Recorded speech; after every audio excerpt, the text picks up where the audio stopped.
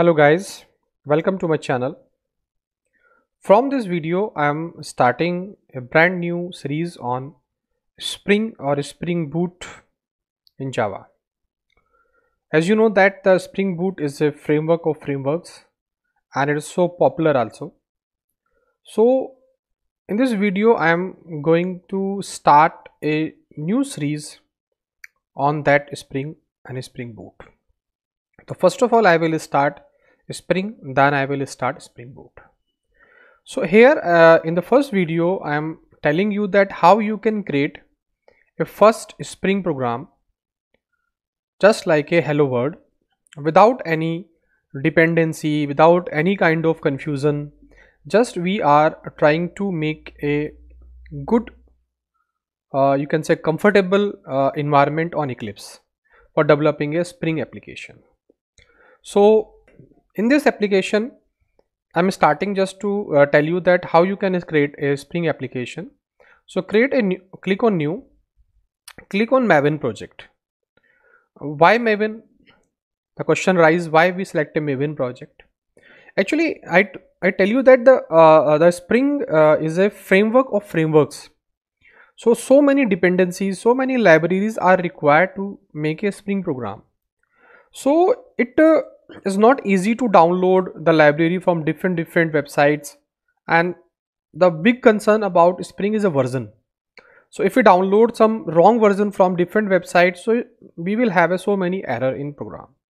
So that's why we have a two main repository, means first one is Gradle, but that we use in Android application also, and second one we have a Maven. So Maven have a very good repository and very good, you can say, the cloud storage for the dependencies required by the Spring.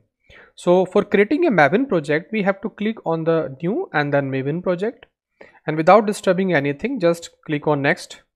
And for the fresher one, we have to select this one, the Maven archetype quick start 1.1. In your ID you may have 1.2, 1.4, any version you have, but remember that we have a archetype quick start. Why we are taking this? Because it's a ready-made environment in which we are going to develop the Spring application. That is for beginners purpose. And remember, if it is not coming, then you have to search here for the internal, then it will come here. Now click on next and it will ask for some information. So here we have to give, in place of group ID, we write domain name, because we want to make this project as a unique project. So on Android also, you remember that we also give some domain to make the package unique, and that artifact ID means the name of your project. So I say YouTube Spring First. For YouTube I am creating this application for YouTube, and I say YouTube Spring First, and I just finish.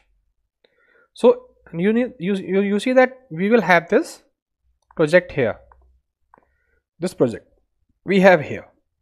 So project is ready, but is not ready for Spring.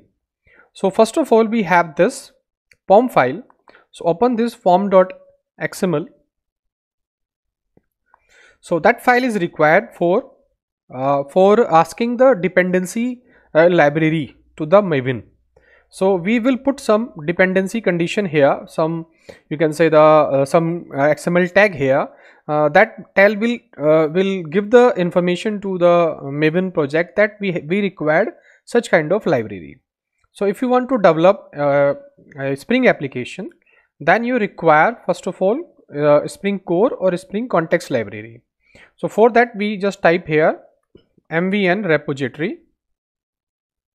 Remember that MVN repository, the first one we will have, and here I will search out Spring Context like this, because if I just give Spring Context, then Spring Core, AOP, everything will come automatically. So here I just go to the dependency of Spring Context. Now the latest release version is 5.2.18, so I just click on this. You can take any version, but remember that always try to take a stable version.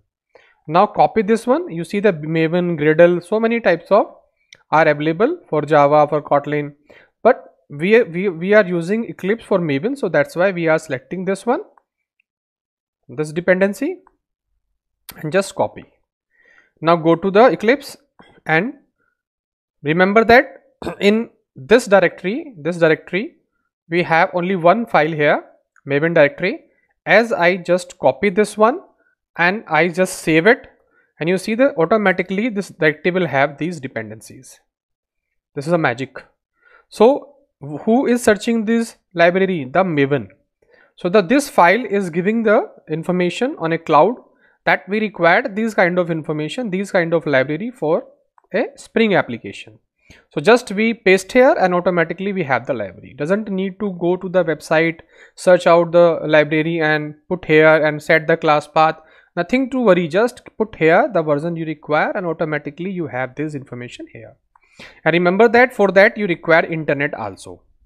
So first time you require internet, but second time library is available in your directory, so doesn't require internet for second time. But if you update something and some new library you want to add, you have to add in this file also, and you need internet. Now POM is done, so we can save it.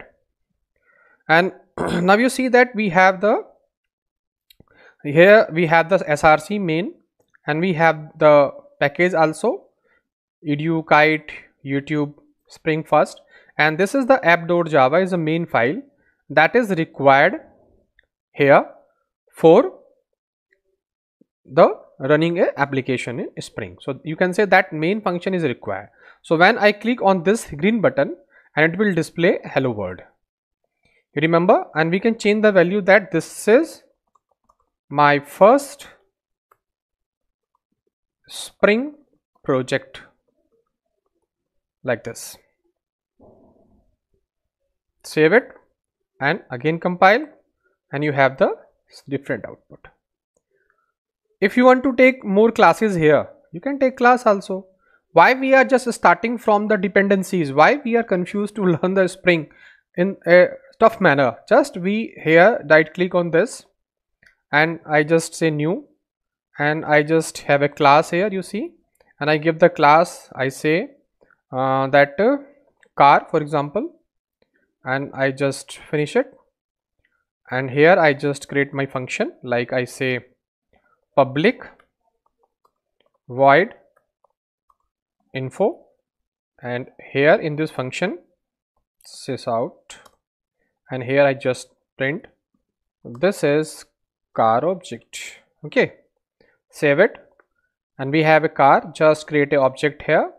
I can remove this one, just create object here like this, and call the function info, you see, and I save it, and you see the output. Done.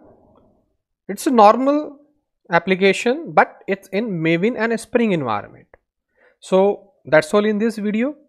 In next video I will start the first application in which we will talk about the dependencies, we will talk about the IOC, the inverse of control, and we will talk about the you can say the XML configuration. By using XML configuration, how we can make a small Spring application that have a loosely coupled example. Loosely coupled means I will tell you in next video. So if you really learn anything from this video, so kindly do subscribe my channel, and thank you for watching this video.